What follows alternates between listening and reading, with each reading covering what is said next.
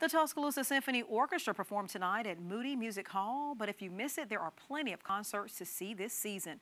WVUA 23's Maria Grigno has a story.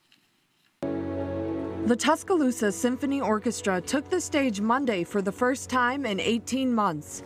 Executive Director Jenny Mann says she is excited the orchestra is back in person. Classical music, well, music of all kinds, a huge part of that is experiencing it together as a community.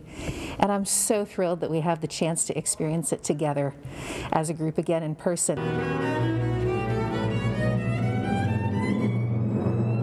Musicians included University of Alabama faculty, UA School of Music students, Alabama Symphony Orchestra members, and other musicians within 250 miles of Tuscaloosa. The orchestra performs inside Moody Concert Hall on the University of Alabama campus, so it will follow UA's COVID-19 restrictions, which currently includes required masks indoors. We're also in the future going to have live stream, and we're offering a live capture recording of this. So, we're able to have a whole different kind of community, a whole bunch more people that are going to be able to experience our music in ways that, are safe for them and fit in with their schedules. After tonight, the orchestra has 5 more concerts planned for its 2021-2022 season.